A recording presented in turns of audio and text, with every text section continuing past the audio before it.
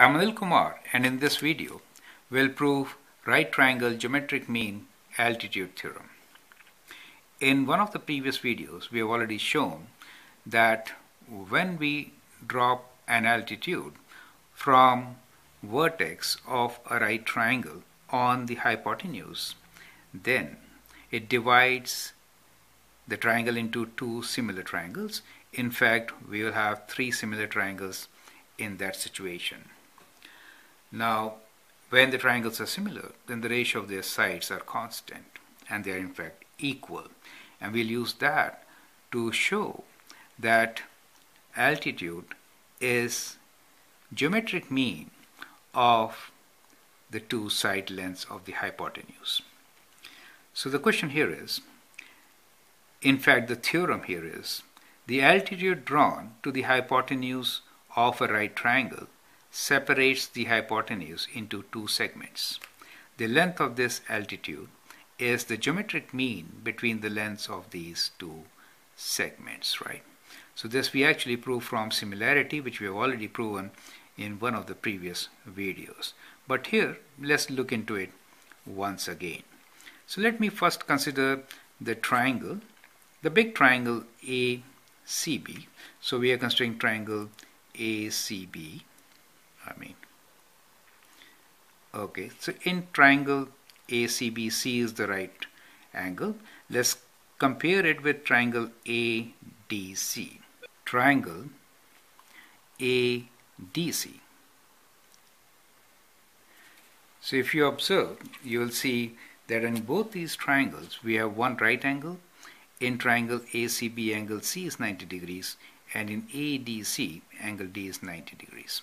Second, we have angle A as common, right? Since two angles are same, congruent, these two triangles are similar. Correct? So these two triangles are similar. Now, if we compare the triangle ACB with the other smaller triangle, so ACB, so we will write CDB, triangle CDB. Reason is right angle is C, and in this triangle also right angle is D. So you'll observe that here we have one right angle, right? And angle B is common, correct? So therefore these two triangles are also similar. Now from here, since big triangle is similar to these two small triangles, we can say that these small triangles are also similar. So triangle ADC is similar to triangle CDB, right? Now once they are similar, it also means all the angles should be exactly same, right? So that means angle A should be equal to this angle and angle B should be equal to that angle, right? So that is how the situation is. Now when we have set of similar triangles, we can always write down the ratio of the sides and see what that turns out to be. So let us compare the lengths of the shorter legs, I should say the legs, right? So what I've done here is I've again drawn these three triangles. This is a big one, ACB, right? And we have tilted so that we have right angle right on the top, and they look similar now, right? So this angle D is being plotted here. For the small triangle we have AC, and for that triangle again D has been placed like that, and we have this side on the base, right, which is the hypotenuse. A is the hypotenuse, correct? So you get these three triangles. It becomes very easy to compare the sides with this, correct?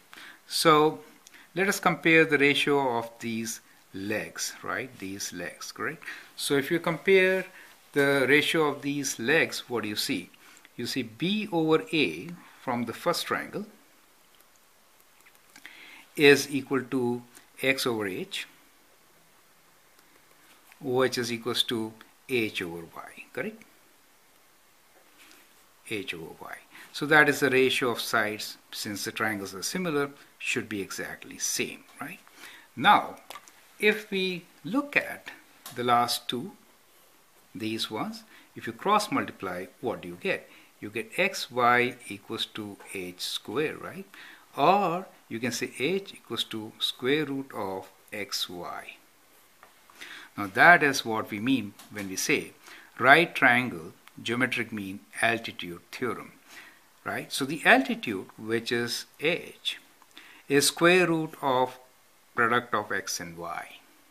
It is geometric mean of these two segments. So that is what right triangle geometric mean altitude theorem is, right?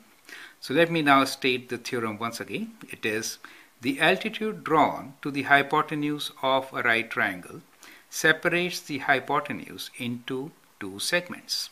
The length of this altitude is the geometric mean between the lengths of these segments, right? So that is how you prove it. So I'd like you to go through this video and also watch the video on three similar triangles to understand this theorem, and we'll have few application questions thereafter.